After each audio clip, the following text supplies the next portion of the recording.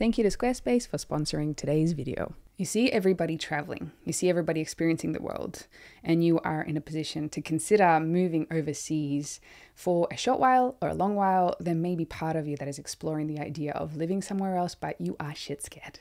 How do you deal with this? Well, myself, as an Australian that now lives in Iceland for on and off for 7 years, as well as having traveled most of my life, and as a child, I lived in Australia, and then for 6 years I was also in Poland. So I have some experiences of leaving home behind in order to start a new reality, new world, new adventure in other parts of the world. So I'm going to give you some little bits of advice and nuggets of wisdom. Maybe not even advice. I don't like giving people advice. I like to share experiences that I've had because it is my own truth. And in general, it's really hard to know what the truth is. And as Blue, my friend, says, I don't know what the truth is, but I know what love feels like. And me sharing my own experiences is coming from a place of love. And take it or leave it is what I'm trying to say. As with these sit-down videos, I'm trying to not edit them as much as possible, just so we can have a one-on-one discussion. Just friends sitting down, chatting over a cup of tea. So if you don't have a cup of tea, neither do I. Well done. I remember being 17 and I could not wait until I finished high school at the age of 18 so I could go traveling. And I had this vision, this idea of me going solo traveling for a very long time before I turned 18. As soon as school was done, I was out of there. Now, mind you, I was living in a beautiful place in Australia next to the beach. My house had ocean views, not close ocean views, but far away views. But we were living in one of the best houses I've ever lived in. This was the highlight of my childhood homes. I think I had about 3,000 of childhood homes because we moved so much. But this home in particular was heaven. So this idea of me leaving and wanting to leave so desperately was kind of strange because I did have the perfect setup where I was. It was a small town. I just felt the need to travel, and I felt the need to solo travel. So I ended up applying to be a volunteer at an outdoor education center in Canada, which I ended up getting, and I was there for 6 months. I raised money for this thing. I had to raise, I think, a total of $12,000. So my family helped me a little bit. But I don't know if my family donated money to me. No, I don't think so. They helped me to raise money, and then I was working and saving money. Then I was asking for grants from different organizations in the area. And I think my family ended up buying gear for me. So they never gave me money as such, but they provided assistance for me to leave. And I'm only just sharing that piece of information because how hard it was for me to actually travel overseas and live overseas for 6 months in Canada. I had to raise a lot of money to make that even happen. Whereas now there's a lot of organizations where you can apply online and find places to just buy a ticket and then they feed you, they house you, all these volunteer organizations. So the world has become a little bit more accessible for those that have less funds or less availability to come up with funds. So my adventure started when I was fresh 18, and I ended up going, as I said, to Canada for 6 months. And it was one of the best things that ever happened to me.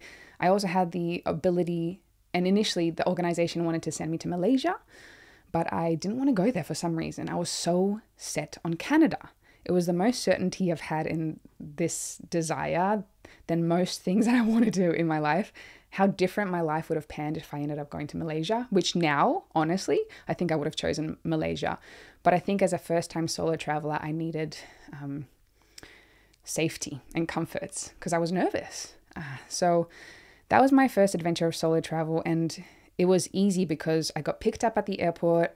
I ended up staying in this place that housed me, and it was a very slow introduction to solo travel. Whereas, you know, some people are like, just book a hostel and just go. That's scary, actually. That there is an aspect of that existence that is scary. Or book a hotel and just peace and see what happens. If you're really brave, by all means, but having a safety cushion to land on when you get to a new country, when you're solo traveling or wanting to relocate is great. So yeah, if you want to have a job lined up when you get there, go to a place, do that in advance. Like if you need a safety cushion of some sort, find out if there's a way to get something like that in advance. Now, you might have a country of choice that you want to live in, and you start applying for jobs or accommodation or volunteer positions and you get rejected. Now, maybe the universe is guiding you instead to go to a different place. Yes, have the vision of where you want to go, but also be open-minded that you might have to have a stepping stone to get you to the country that you want. For example, I live in Iceland. There's a lot of people that, because of people like me and my friends that promote Iceland, they're like, oh my God, I want to go live there. It's hard. Volunteer positions here are very difficult, if non-existent, like very limited. Getting jobs here is very difficult for foreigners because Icelandic people kind of come first, unless you want to work cleaning hotels or something, but it's hard. So this might not be a place that you can get a job initially or accommodation initially. So maybe somewhere in Europe, and then you can save up, get experience, and then move up to a different country. So safety cushion when you're first moving or traveling is pretty nice. And then that was my very first experience, and I wanted to touch on that feeling because that is my very first travel experience as a independent young woman going by myself to the other side of the world, Australia to Canada. And that was a very pivotal moment for me because just by going on that adventure, my confidence to travel elsewhere increased drastically. So much. Because the next following years, after 9 months of travel, I ended up spending 3 more months in Europe. So came back to Australia, then moved to a different city away from my parents. And again, this is a confidence muscle that was built up. I moved away to a different city. And yes, I again landed in safety, which was to live with my sister. So she was my safety cushion for me to land living and operating as an adult in a brand new city. So I found a safety cushion once again. And I was glad to have a safety cushion both times that I organized these for myself. Like, yeah, you can be brave, but you can also have a safety cushion. Like, there's nothing wrong with that. If it's going to help you make a move, there is nothing wrong with granting yourself assistance. So I ended up living in a different city, which was Sydney. I grew up in Sydney, but then I left to go and live in Ballina, Australia. But yeah, came back, lived with my sister. This is where I started working bar jobs, started to work on my businesses, trying to do businesses. I wasn't very good at business yet, and learning to adult, I suppose. Hello, my name is Sorelle Amore, and I am a free human. Therefore, I do absolutely nothing but recline and relax at all times. So, with the spirit, I'm going to do my job and tell you about the sponsor of today's video, which is Squarespace, from the comfort of my own home. I actually can't eat this grape because my face is stuck. Squarespace is a magnificent tool for business owners, free humans, and artists like myself to build a beautiful online presence that actually gets the results. Let me tell you about some of the incredible features of Squarespace, such as the new editing interface.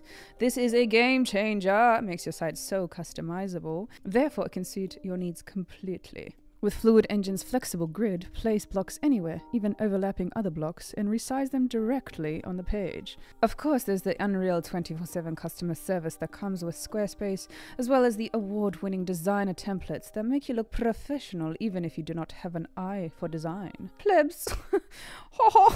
You do also have the complete marketing tools, including email management, top analytic tools to track the performance of your webpage to continue refining and improving the results of your business in real time. Squarespace hosts your content seamlessly, text, videos, and photos, of course, but also audio blocks can be inserted in case you're a podcaster, for example.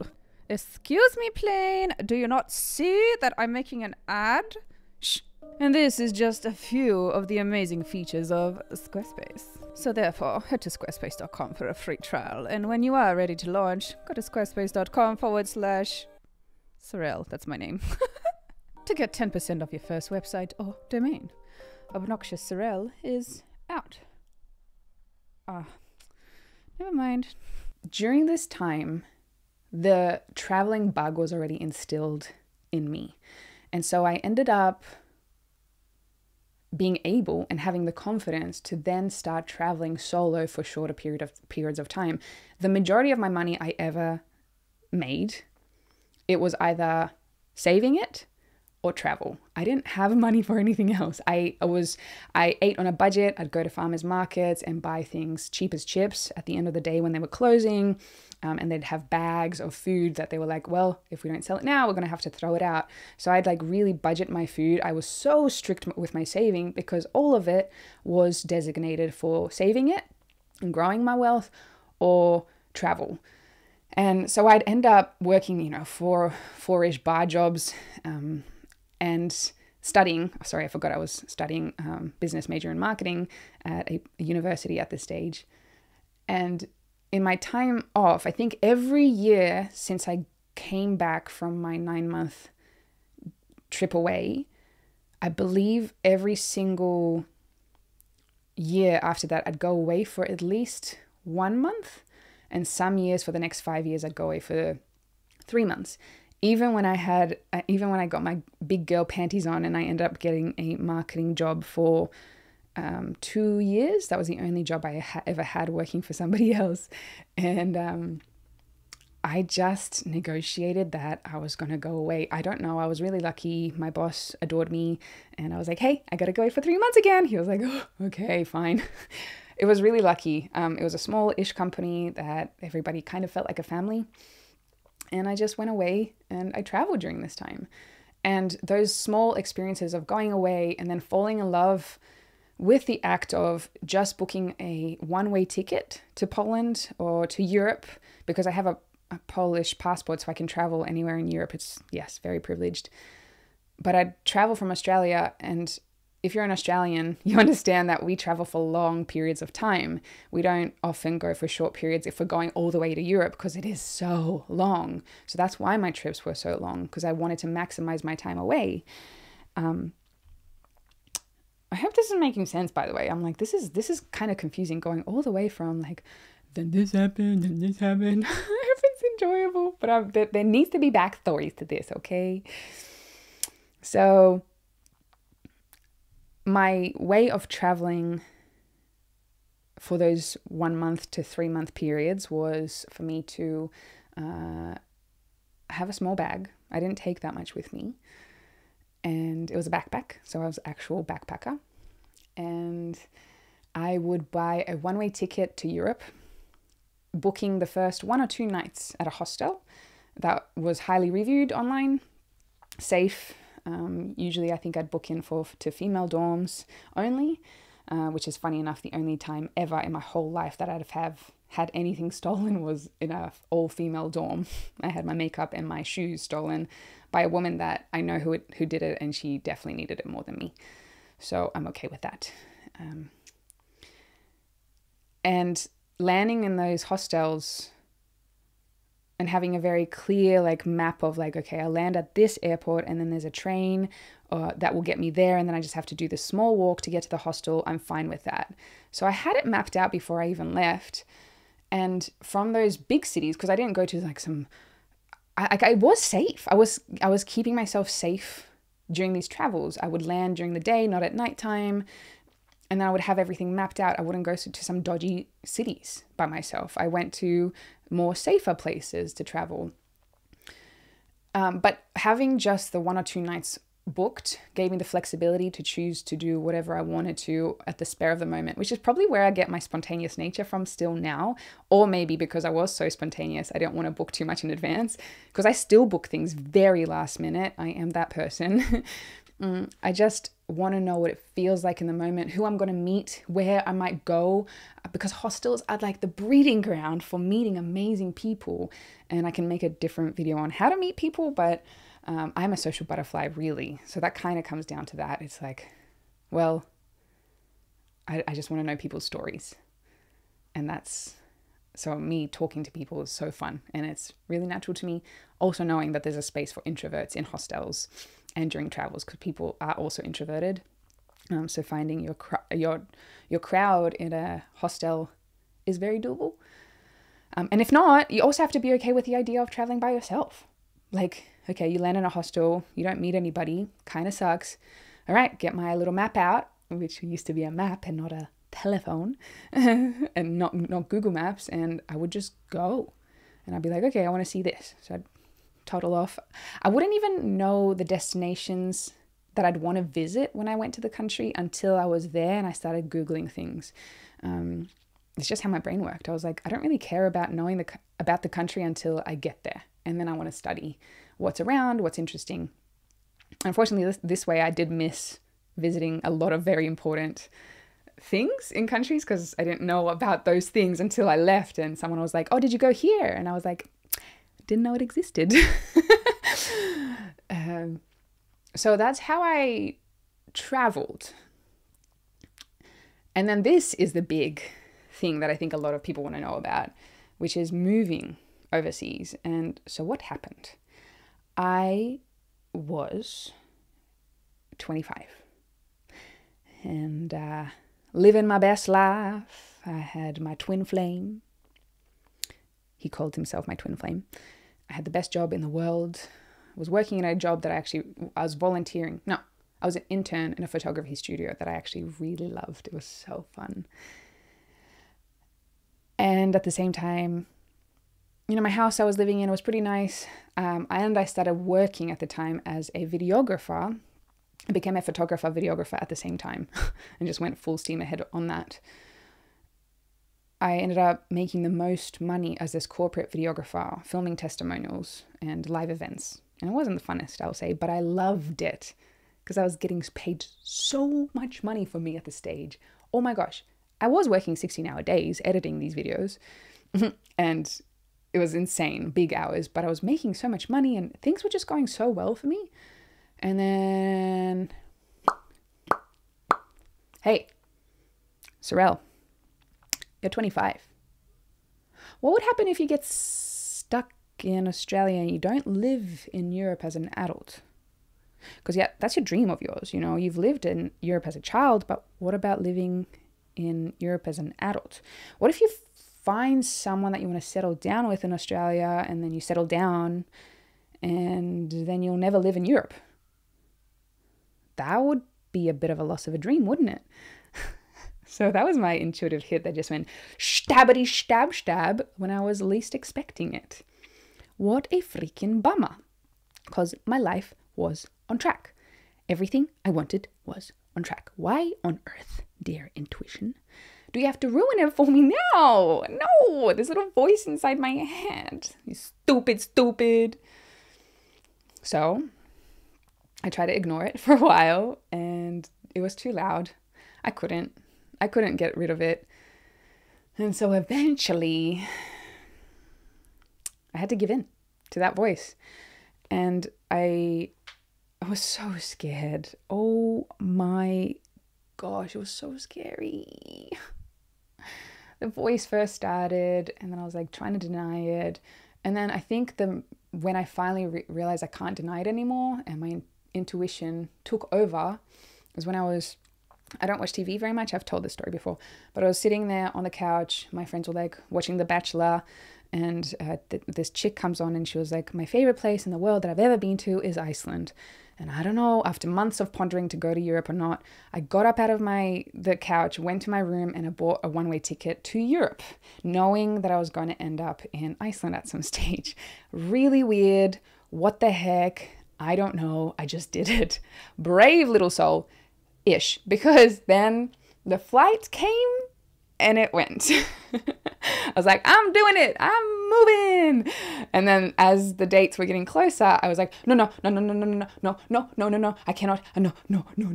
So I had not panic. I don't want to, now that I know what panic attacks feel like, that wasn't a panic attack, but anxiety was so high before leaving. 3 months in total of me being like, I can't believe I'm doing this. I'm packing up my life. And I'd be packing my boxes in my room and I'd be like, why am I bawling, crying? I'm like, why am I doing this? What is wrong with me? My life is so perfect. Why am I doing this? I'm leaving my friends behind. Like I was doing the action of getting myself forward towards this intuitive hit and my dream, really. But I was so scared. And my rational mind was trying to take over, but I was still doing the actions of getting me there. So, feel the fear, but do it anyway is really where I was at. And so, yeah, anyway, the date came and I was like, I can't do it. I can't do it. So I ended up not taking that flight, which was a lot of money for me. And I'm pretty sure I asked my dad at the time, I was like, Dad, I can't take this flight. I'm too nervous. I have to let it go. Can you help me out and help me book another flight like later on? I just need an extra month, please, please, please. And I believe he was the one that actually ended up buying my ticket to Europe for me. I believe. Thanks, Dad. So I ended up taking the next flight, except with the even wilder story. So whatever, storytelling. I know it's a long time, but this is the full story and these are my sit down videos that apparently you guys like. So if you like it, make sure you drop a little comment so I know, and press a little like so I know, because then I do more of them. Because if you don't like them, then I don't do more of them. And the story, so 11 p.m. is the curfew for flights to take off in Sydney, Australia. After 11 p.m, flights cannot take off. So we're sitting at the airport. My flight was really late. I think I was meant to leave at 10, something like that. And it just kept getting pushed back and back and back. And I was like, wait. So, oh, by the way, I'm crying this whole time. Like, as I was going to the airport, I'm crying. My life is packed up. Everything's done. I left my twin flame. I'm like texting him like, why am I doing this? This is so stupid. And I'm texting and crying. And it's 10 o'clock, 10:30, 10:45. And I was like, oh my gosh, it's almost a curfew. We're almost not going to be able to take off. And when we started getting called onto the plane, they were like, ladies and gentlemen, the curfew is 11 p.m. We have to get on the flight now. Do it as fast as possible. No stragglers. If we don't make it at 11, we cannot go and we'll have to push back to 11. So everybody, efficiency galore. Everyone's like, phew, onto the flight, gets on the flight. We're all ready to go. And I remember texting my twin flame guy and being like, and thinking to myself, if this doesn't take off today and I have to wait till tomorrow, I know that's a sign from the universe that I'm not meant to go. So that gave me this like safety blanket to be like, okay, I can step on the plane even though I don't want to. My body does not want to go. My desire, my dream is still there, but my body does not want to make this move. So by getting on the plane and knowing that if I don't take off, it's a sign for me to stay, it was a safety blanket. And so I get on the plane, 11 p.m. hits. I was like, you're kidding me. Meanwhile, bawling, crying still. Haven't been able to stop for like an hour. So scared. I was like, oh my gosh, I'm not going. We're not meant to go. 11:01, no update from anyone. I was like, wow, okay, I'm actually not going. This is insane. I can't believe this is happening. Crying. 11:02.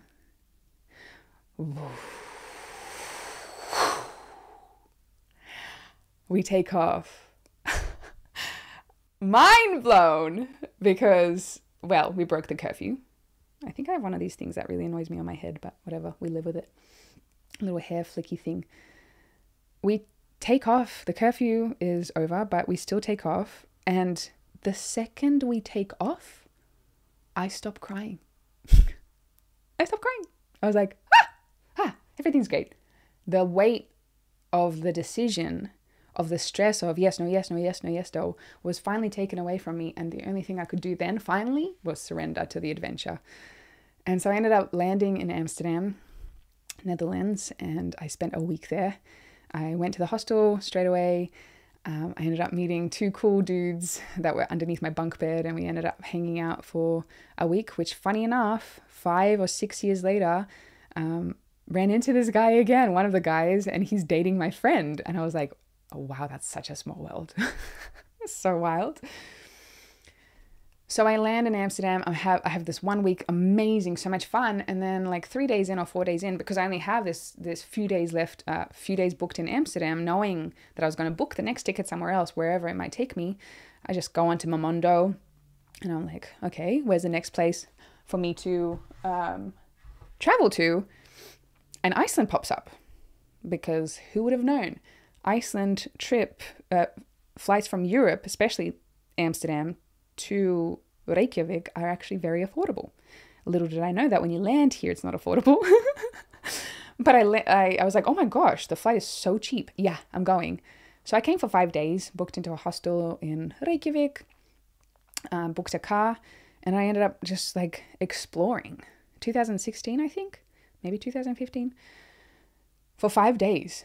Day 3, I'm bawling, crying. I was like, oh, this place is beautiful. Oh my gosh, it's so nice. And I was like, how do I stay here? I want to stay here longer, but it's so expensive. I don't have enough money to stay here. Maybe I can get a job. So within like 3 days, I started looking for jobs. The only thing I could find was cleaning a hotel. And I will say my ego got the best of me, and I was like, fuck that. Not doing it.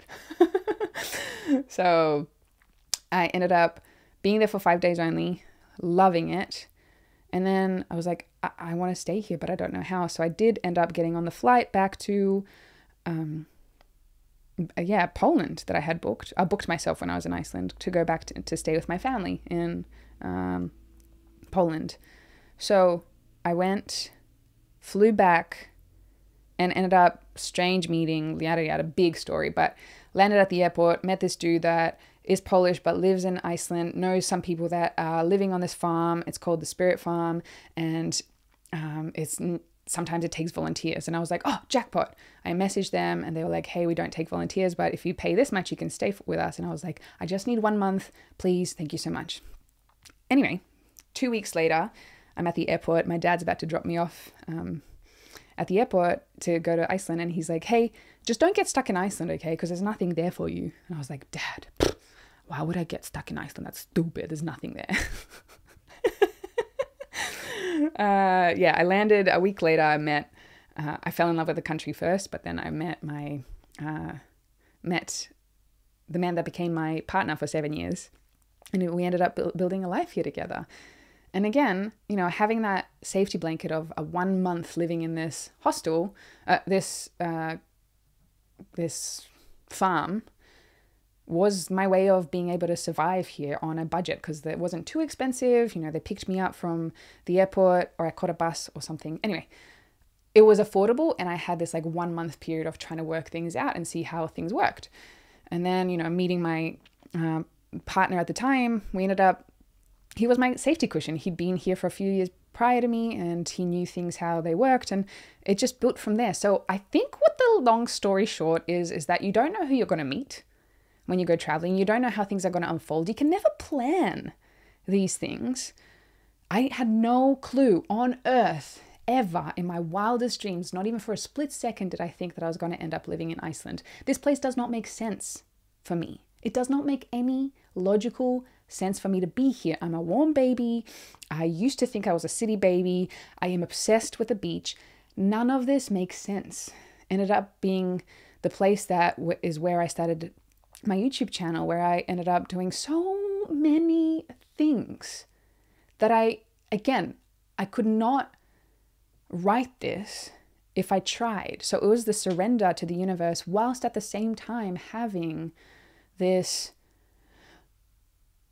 safety cushion of some sort, whatever made me feel safest to make this transition work for me. Because I just knew in my depths of my soul that I wanted to try this, and I wanted to have a life that was worth writing about. I just want to make my life to be a wild adventure that I could write about, but not too wild. I'll say that. Some people are like, oh my God, the craziest adventure. I'm not even that wild. I'm pretty reserved in a lot of ways, to be honest. So yeah, I like my luxuries. I like my cushions, and I'm a bit of a princess sometimes. But I have like these small-ish adventures that are still comfortable for me to execute. But yeah, if you think you're going to live somewhere, if you think your life is going to unravel in some way, that's great to have goals. Like my goal of being a YouTuber for 5 years before I started YouTube, it was there. That itch needed to be scratched. And so when I landed in Iceland and I had this time, I didn't have a job, and I was like, what am I going to do with myself? Then I started doing the dream that I had, which was YouTube, and it ended up working for me, obviously. So you have these ideas of your life and keep them solid, but also have the flexibility to make life work with you. That's my advice on how to venture off and live somewhere else. There is a country that is on your list of like, I'd love to be there. It will take saving up, and for some of you, it would be easier. For some of you, it's going to be really difficult to save up to go there. You might have visa situations.